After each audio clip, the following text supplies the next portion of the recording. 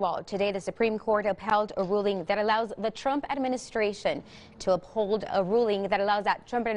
ignore a lawsuit aimed at protecting wildlife. This means the federal lands and laws meant to safeguard are being thrown out the window. Local 23's Derek Garcia is at the Butterfly Center. Derek, what's happening now? Good evening, Brenda. This is a big win for the Trump administration, but for environmentalists and conservationists, this is a big blow to the efforts that they have been fighting for years at this point. Now, earlier today, surveyors were here at the National Butterfly Center. Reporters were here as well. Once the reporters turned the cameras to them, they immediately turned away, and they said that they did not want to be filmed.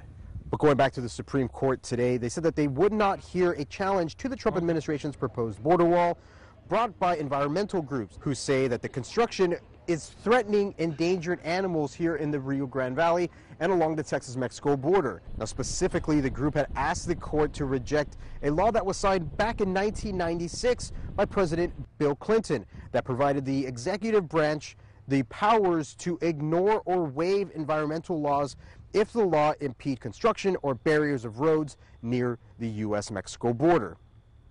Now, back in 2005, Congress gave the Department of Homeland Security more authority of that 1996 law. Now, I spoke with the National Butterfly Center, who have been an outspoken opponent to the Trump administration and the proposed border wall that would cut through their property.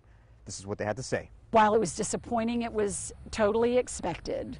And these are 28 laws that were passed by our Congress over many, many years to protect clean air, clean water, indigenous graves, historical landmarks, religious freedom, the Environmental Policy Act, the Endangered Species Act, the list goes on, and now none of them have to be upheld. The highest court in the land has said no one has to obey our laws.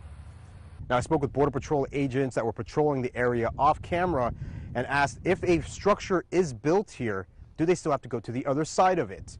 They said yes. When I asked, does that change anything in the courts? They said no. Brenda? Thanks, Derek.